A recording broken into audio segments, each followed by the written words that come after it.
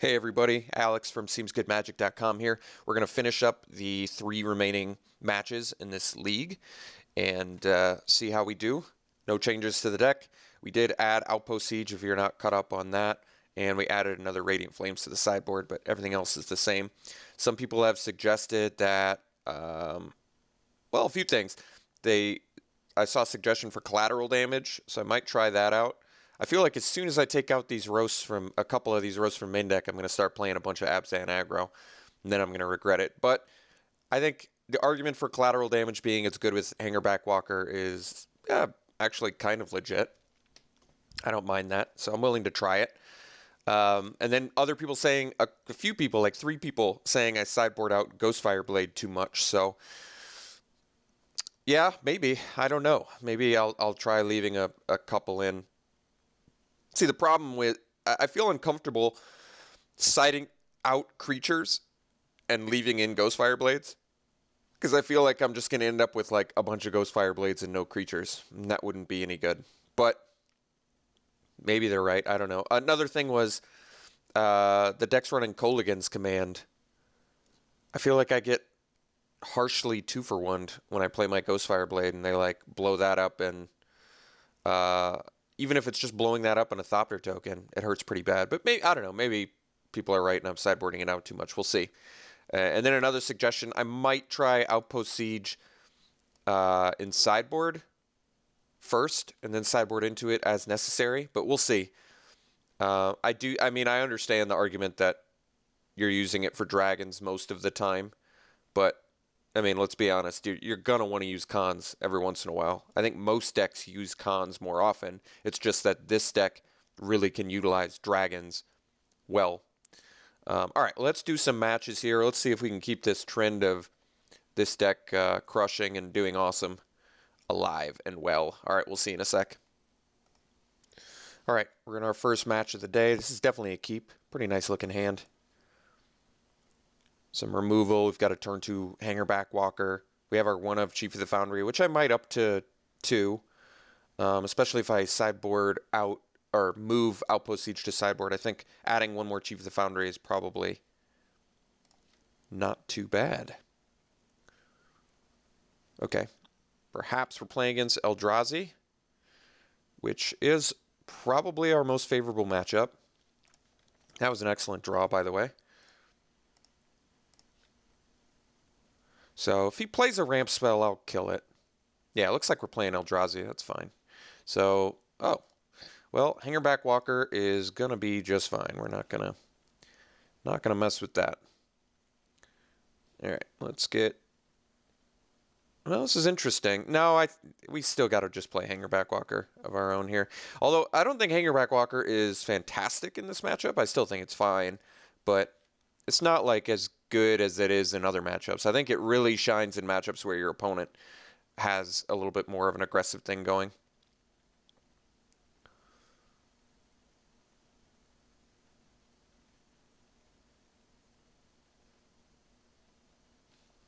Okay. This is another matchup where the main deck roasts, I think, come up pretty big. I could trade here. No, I think we take it. He's not going to be able to erase us damage-wise. I think that's really more of our department here. So, Vile Aggregate is kind of nice. This is interesting. So he's going to be at Whisperwood Elemental next turn. The question is, do I want to play Swiftwater Cliffs, leave up Wild Slash, and pumping Hangerback? That guarantees I can play P and Kirin Alar next turn. Yeah, it's a question.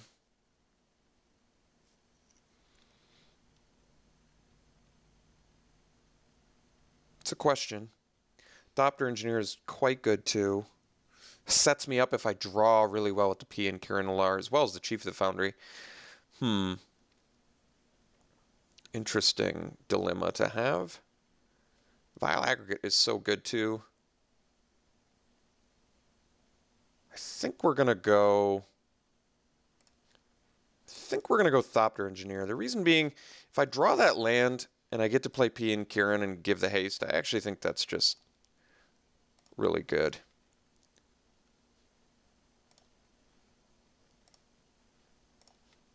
The untapped land here is just really powerful. And even if I don't get the untapped land, I get to play Chief of the Foundry and keep the beats going from above, which I think is still really good. We've got the Ugin protection, Whisperwood as expected.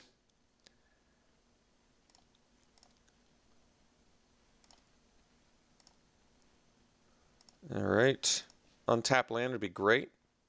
Didn't get it, but that's okay. So, options. We can go, well, we definitely go Cliffs. We can go Aggregate, which actually keeps the Whisperwood back. But if I play Chief of the Foundry next turn, I get to go P and Cure Nalar and Bash from above for 6, which I think is just got to be better. So let's go Chief here. And actually, the Hangerback Walker keeps his Whisperwood back. If he wants to attack into my Hangerback and give me another 2-power attacker, I'm pretty happy about that. So we'll get some more damage through. Next turn, we get P and Cure Nalar, and we get to swing for 6 from above, which is really good. Otherwise, we could play the Whirler Rogue, and we actually can make... No, I guess we can't really make anything unblockable. All right. So Ugin is super beatable. And if he attacks with Whisperwood, I am going to block. At this point, I just want I want to get some extra attacks in. No attacks. So he doesn't even want us to get the extra dude there.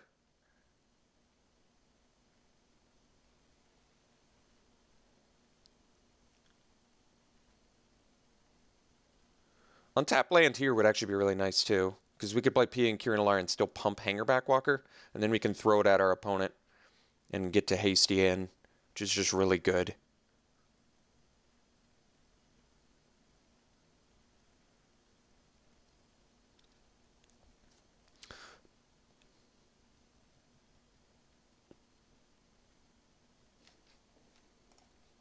Okay, did get the untapped land, which is good news. So we're just going to play Pia and Kieran.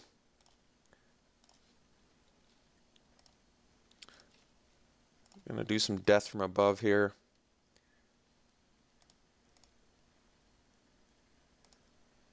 So we can definitely beat... We can beat Eldrazi, but he is going to be able to kill our Chief of the Foundry. It's still okay.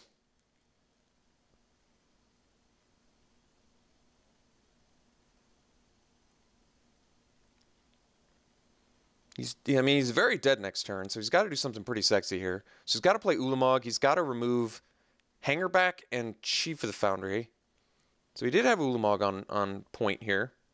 So he's going to take out Chief of the Foundry and P and Cure Nalar, which is interesting. Okay. Leaving us Chief of the Foundry is probably still pretty good for us.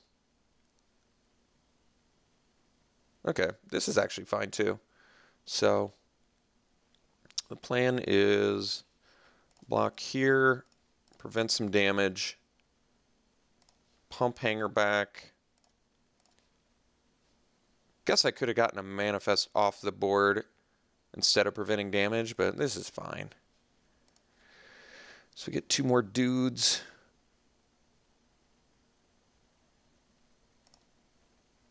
He gets to Manifest, fine.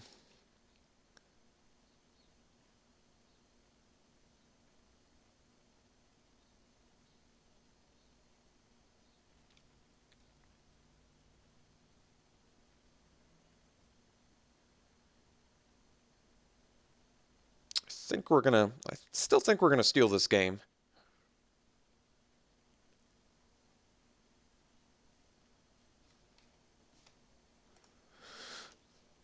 Okay, drew land. So we're up to 6 mana. Yeah, we're just gonna play Whirler Rogue here. So we're actually 1 damage short of killing him right now, because we've got the Wild Slash. How careful do I have to be? I think I have to be fairly careful. If my opponent has another Ulamog, could they kill me? 4, 6, 8, 10. I was thinking if they play another Ulamog, they can exile if I attack with everything but these two guys, my opponent plays another Ulamog, I guess they can't deal lethal. They could deal 4, 6, 8, 10, 12 damage. So maybe it is better to just attack with all the Thopters.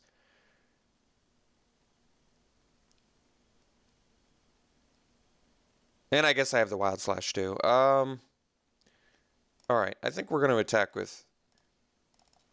Well, how much different is it if I only attack with 6 Thopters? I think that's still fine. Let's just be a little bit careful. I'm not sure why I'm being so careful, but I'm going to be this careful, I think. I just think we're likely to be able to seal this, being this careful, especially with the Wild Slash in hand.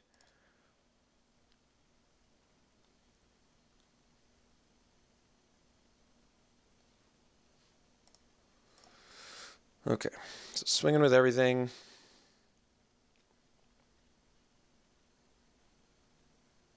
We mill 20, or exile 20, not mill, exile 20.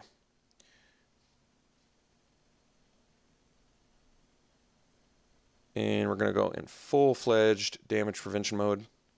So block here, block. Oh, I guess I can still do this pretty safely. 4, 6, 8. Even if this were an Ulamog, we'd only take 16, which is not lethal. So, yeah. Although, if it was Ulamog, well, yeah, it wouldn't make that much sense anyway. Okay, this is fine. Kind of want to keep my Thopter Engineer alive.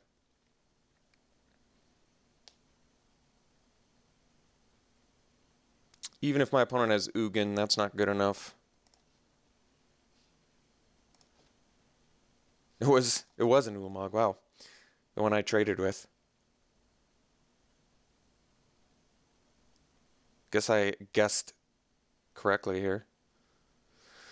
Okay, so opponent's got to do something pretty sexy here. Ugin's not going to do it.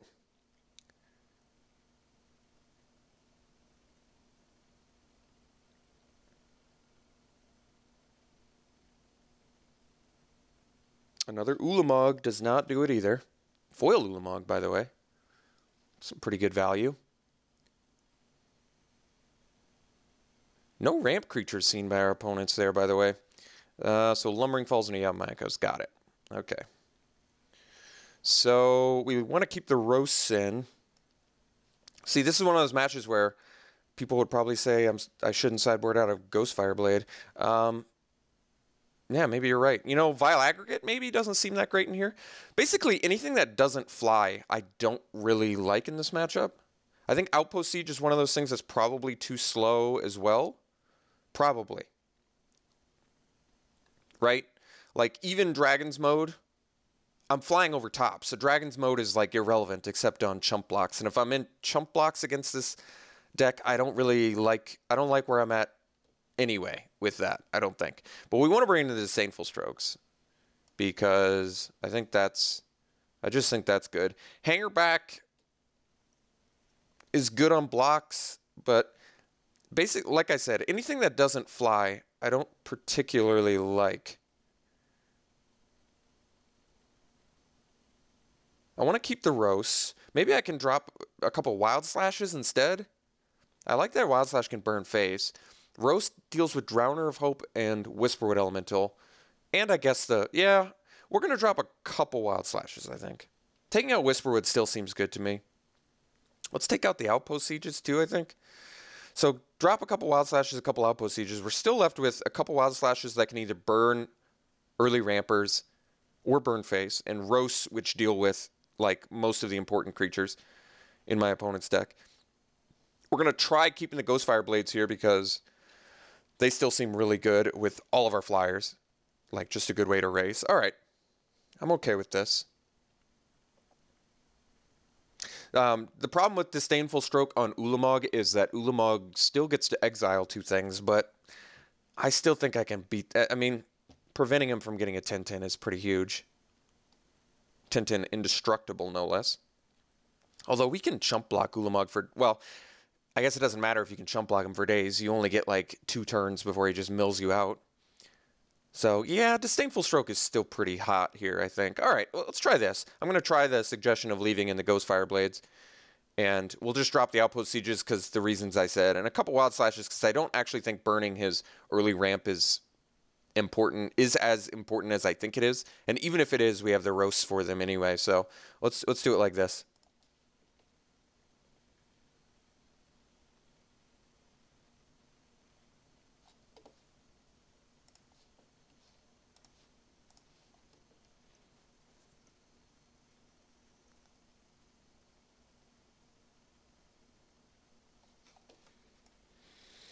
Okay, I actually think this hand is a keep. Just the fact that we've got Blade into Hanger back, I think makes it likely good enough. It is a land-heavy hand, but we're on the draw, and the fact that we have a turn 1 and turn 2 play, I think makes this worth it. There's a lot of really solid top decks we can get now, especially with the Ghostfire Blade, where I think this hand is likely going to be good enough. Yeah, like that. Like that, for example. For example, P and Kiranalar.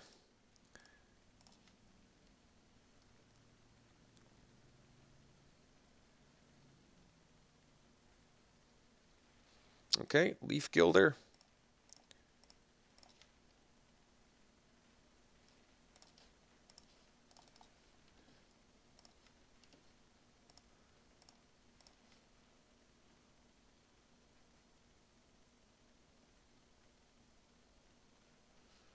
All right, Morph, which is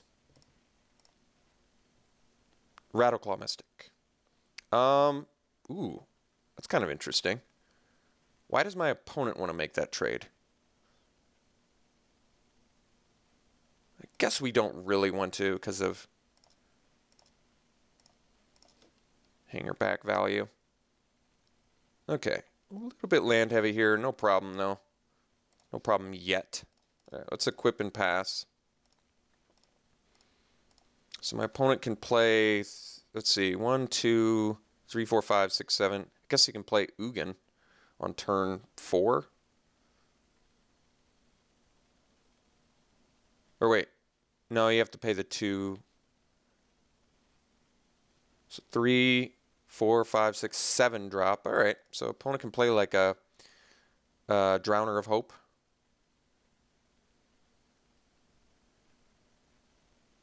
Or Whisperwood. Whisperwood is more beatable, I think.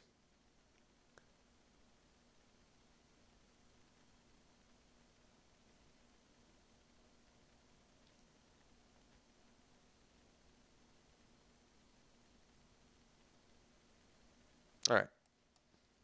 So we don't have much gas, but we did get in a pretty important piece of gas here, so we're still okay.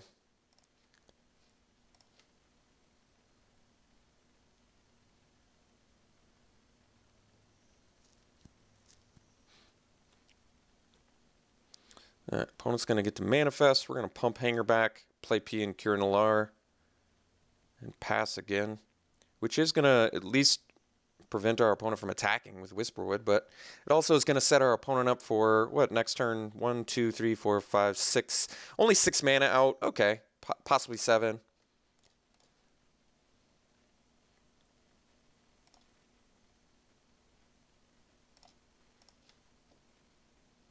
All right, another land there is not the best, but the fact that we still have P and Kiranalar means we're in good shape still.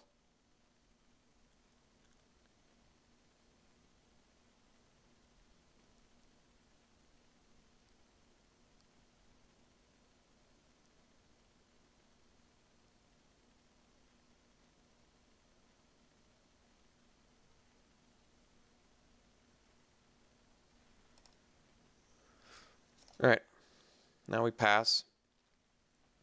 Next turn, I'm going to get to pump Hanger back and launch it at something. Feed the Clan. Now, that's an interesting sideboard choice. I guess it does buy you time. That's the first time I've seen that sideboard strategy against us. I don't think it's... I don't think it's that great. Going all in. That's interesting. Let's just... think the plan is just eat his rampers. And if he wants to sack Whisperwood, so be it.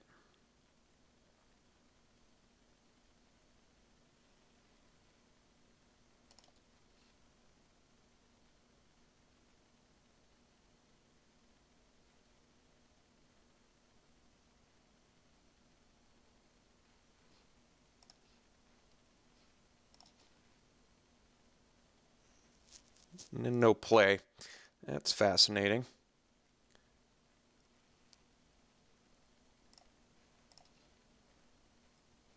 Another land there's a bit awkward, but I guess we do have Foundry the Councils at some point. So, what's the plan? I think we just start getting some damage in here, equip.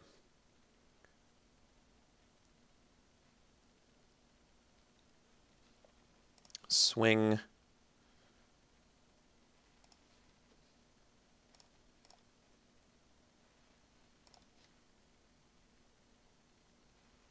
Then we re-equip and pass.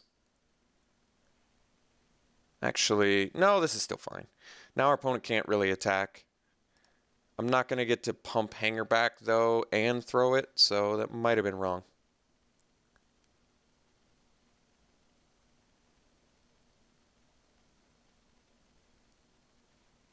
All right, there's a Drowner.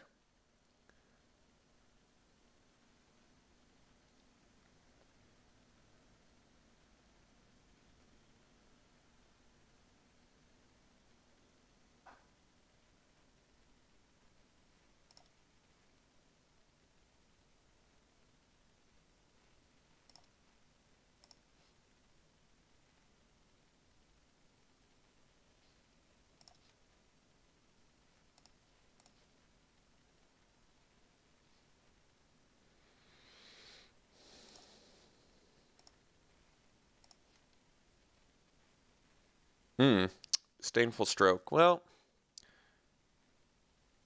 we'll see. We shall see. So let's say equip Blade to Thopter.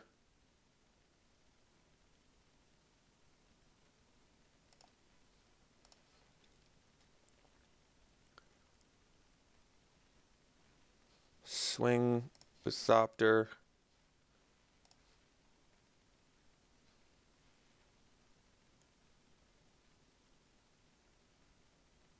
Guess my opponent can... I shouldn't have equipped, I guess. Well...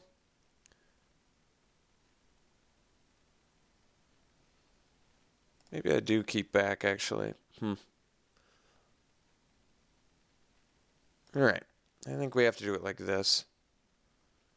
Which I know seems problematic, but... it's a bit of a...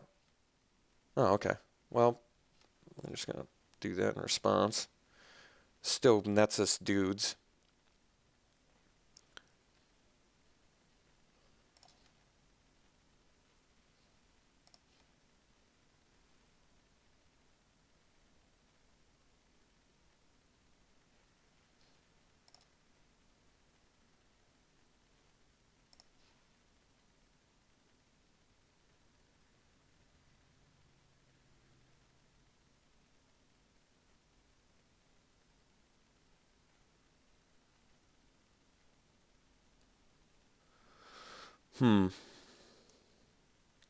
One card left in our opponent's hand.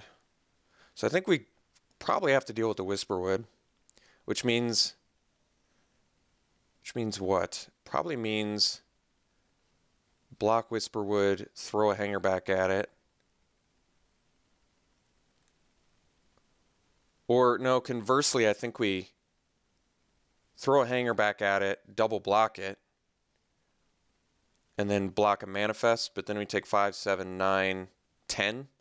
It's a lot of damage, but we'll end up with some things and get this off the board, which I think is better.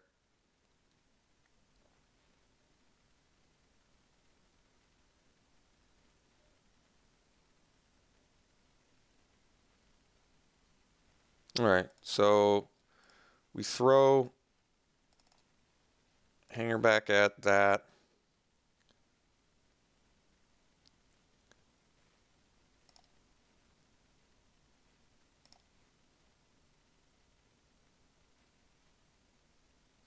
And then we double block here. I think we block here. But let's see. 5, 7, 9, 10. Yeah. If either of these manifests or something, I could be in big trouble. I think we just chump here to play it a bit safe.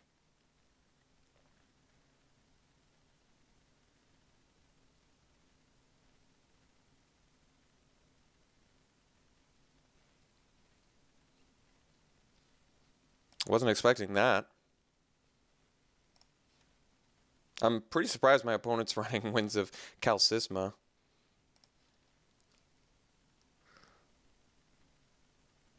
To be honest. The fact that my opponent just had sort of a blowout play with that is pretty shocking, actually. While we draw all of the... yeah, that's not ideal. Wow.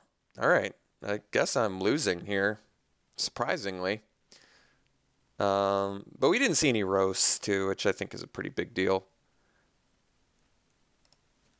That's my excuse for why we're losing.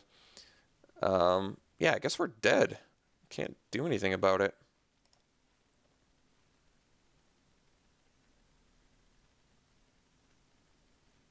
It's pretty surprising.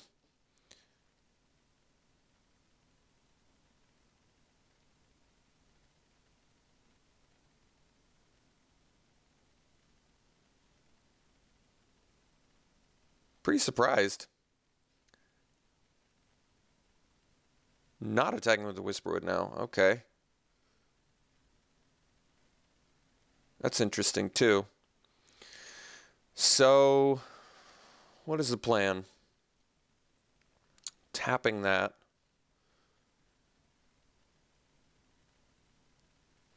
Well, I can launch 2 things. So I guess I probably have to do that.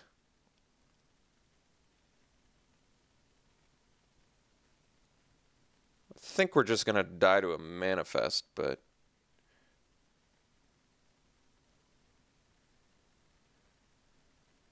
guess the plan is block, chump. Probably have to kill Whisperwood, which I don't love.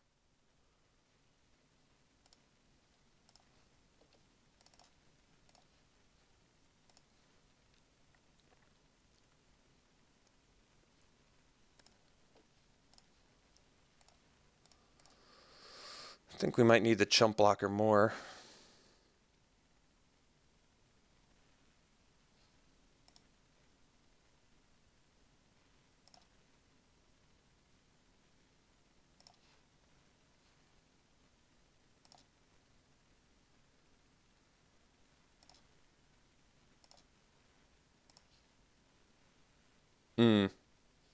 So if I go land, I just am 1 mana short of Chief plus Foundry of the Councils, which definitely means we're dead. All right. Surprising loss. Definitely surprising. But like I said, we saw no roast this game. I think that's really the difference here. And seeing Disdainful Strokes after your opponent's already played Whisperwood and Drowner of Hope, turns out it's not that good. So I could bring in Radiant Flames for all the manifests, but that just seems like a waste too. All right, surprising loss. Definitely a surprising loss. Definitely a surprising loss. All right, Captain Ugin, which I guess still kind of makes sense, but... all right. I still think what we have is correct, although that was one of those games where Ghostfire Blade didn't really do that much. Did it?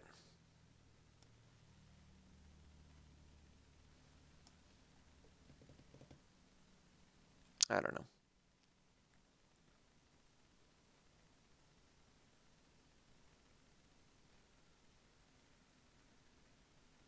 I think we keep it the same. We saw, like I said, we saw no roasts. I think that's pretty big.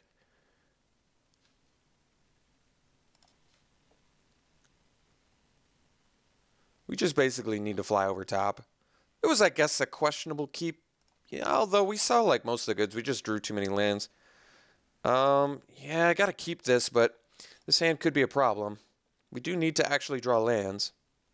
If we do draw lands, this hand gets a lot better.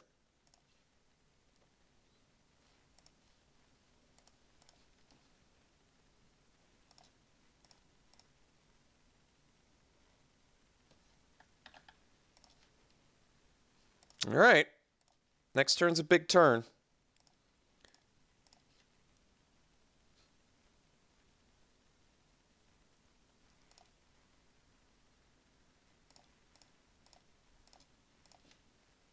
All right. We're in trouble now. So, still think it was a keep, but we got punished. We did get punished. I think I just Disdainful Stroke Explosive because now if I draw a land, I want to play Aggregate. And we got to slow our opponent down. So, definitely want to draw a land here. There we go. Let's play Aggregate now. So now I'm much happier I played the Disdainful Stroke. It possibly slows our opponent down. Since I wouldn't have been able to counter the Whisperwood here anyway. Or the Rattleclaw Mystic. Okay.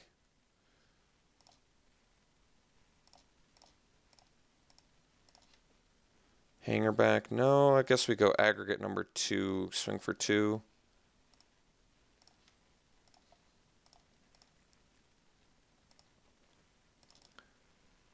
Ingest Explosive Vegetation. Okay.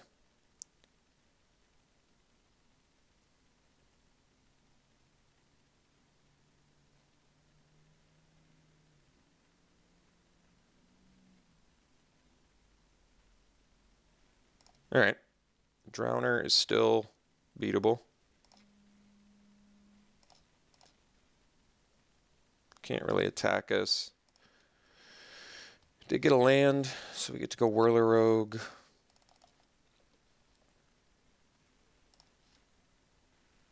And we get to make a Aggregate unblockable.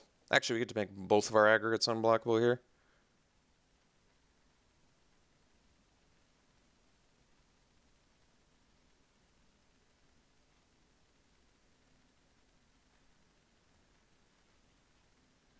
That's fine. We're going to make this one unblockable too, though. Is that going to be a problem? My opponent can swing for 5, 7, 9, 11 back, but then I can still think that's... Well, let's let this resolve first, I guess. So tap that. The question is, do I want to attack with my other aggregate? I guess either way he can swing with the Drowner. Let's just make Aggregate unblockable anyway, I think. I think this is still fine. You can tap them both. I'm okay with that.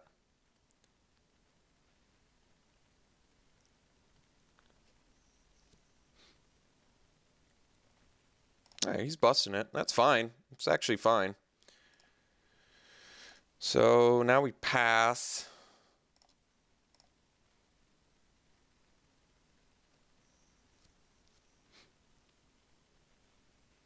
And this is not really an issue.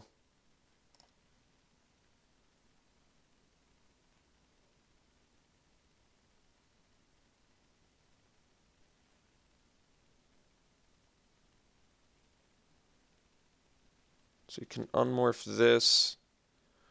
3, 4, 5, 6. You could play another Drowner. He's going to flip Nissa too, right?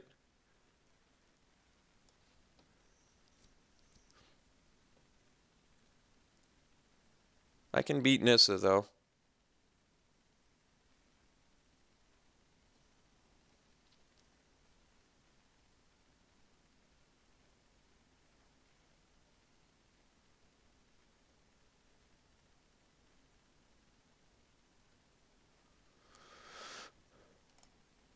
All right. What is the attacking plan? Since my guys have trample, I feel like I'm a little bit less concerned about trading here. Like Whirler Rogue for a morph. But if he it depends on, okay, he is attacking with the Drowner, which I think makes me actually want to trade with the Rattleclaw here. Because like I said, these having trample is just like huge. Just huge.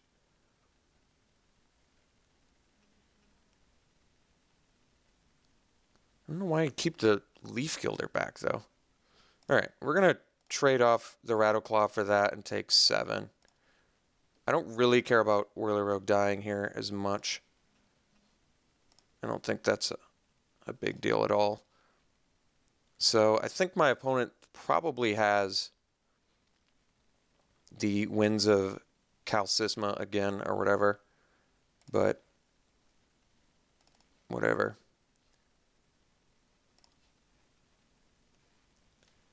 So equip a couple blades.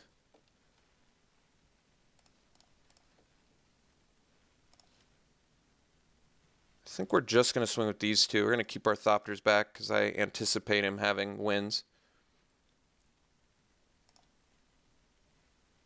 Although he didn't. All right.